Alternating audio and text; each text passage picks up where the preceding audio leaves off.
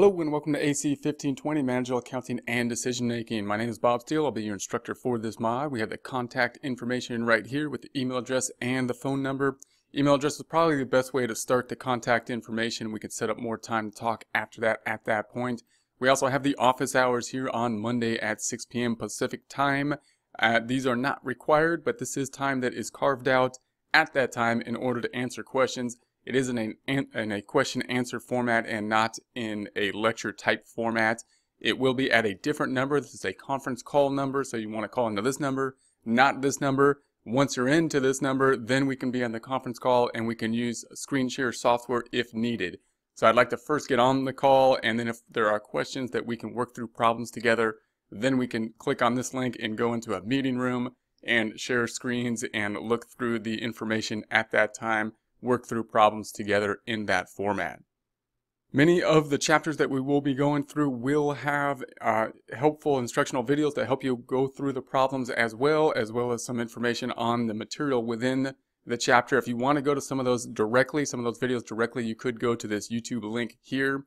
That will take you to the page, and if you scroll down to the page to the charter area down here and go into 1520, this is maybe a more direct way to get into this information. So it'll go in by 1821. It'll have the chapters listed in order for the most part at this point. So instead of going from the links back and forth, if you wanted to go directly in here, you can do so.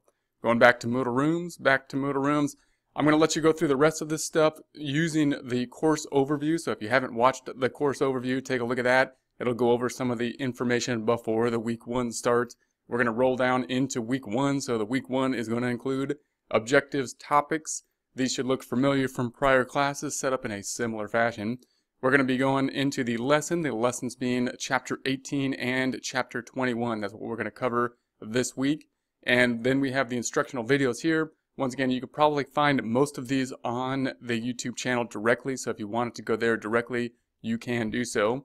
And then we have the information that we actually have to do down here. So everything from the discussion forums on down, remember that that's the work that needs to be done.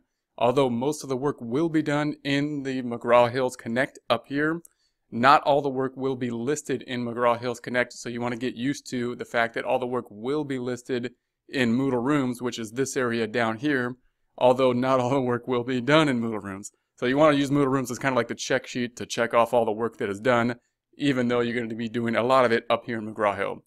Okay, so what do we need to do for the first week? We need the discussion forums first. Discussion forum directions here. Breaking this down, basically we need at least 4 posts. Most people are going to need more than 4 posts. You want a minimum of 4 posts. I would shoot for like 7 or 8 posts during the week. In order to get full credit on a particular post, you want to have new information that is going to be in the post. If you copy and paste anything from Google or something like that, that's okay, but to get full credit on the post, you want to reference it, make sure you reference it, and don't plagiarize on it.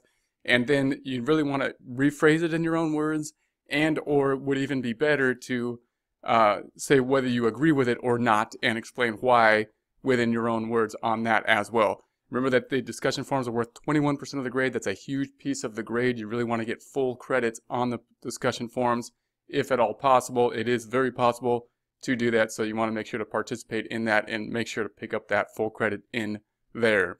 Then we have the assignments. So we have the assignment information. Now these are going to be in Connect here, in Connect. The homework's also in Connect, as well as the quiz. So although this is all in Connect, you really want to kind of like check it off within Moodle Rooms just to make sure that you're using this information as your checklist as you go through the information, which will be in Connect. So I'm going to go up to McGraw-Hill's Connect up here and take a look at week 1. So we have the Learn Smarts. Now I would actually probably do the Learn Smarts first, because those are going to walk you through the information in the book. I would read the book over here, even though you can read the book within the Learn Smart function, but I would use the Learn Smart more to jump back and forth to the information, the book having more resources in terms of highlighting notes and whatnot. So if you click this icon, you'll read the book. You go in here, you're going to go into Learn Smart. Remember, the Learn Smart should only have about 25 questions in them. Once you're done with those, you can continue on them. Just recognize that you've done the work that needs to be done that will be graded, and you're only practicing for the quiz, which is good practice to practice in the Learn Smarts for the quiz, because they are shorter problems that could fit into a multiple choice type format. Therefore, they're good practice for the quiz. These are usually going to be the longer problems. So we've got 18.1a and 18.2a. Now, Chapter 18 is kind of just talking about managerial accounting, so we're going to do less actual calculations here. So we don't have any real worksheets that are going to work through these problems with you. Later, we'll have the paper clips that help you with these longer problems.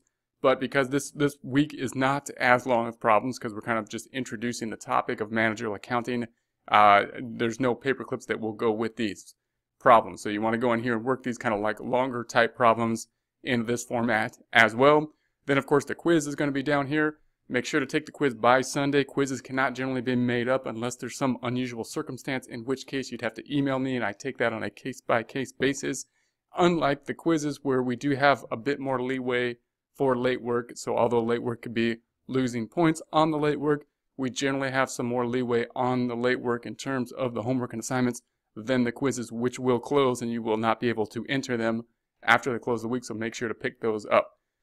Going back to Moodle Rooms on this side, I'm going to scroll up to the gradebook on the left-hand side. That's going to be the green icon on the left side. So if we go into the gradebook, your gradebook will look something like this.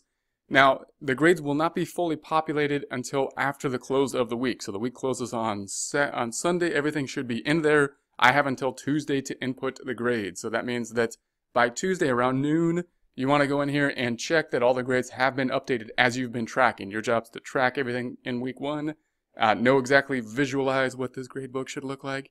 And then when you go take a look at this gradebook as of Tuesday, you want to see that it has been then populated in accordance with the visualization that you have in your head, meaning the discussion forum. This dash should hopefully turn into 100% because everybody's shooting for 100% on the discussion forums.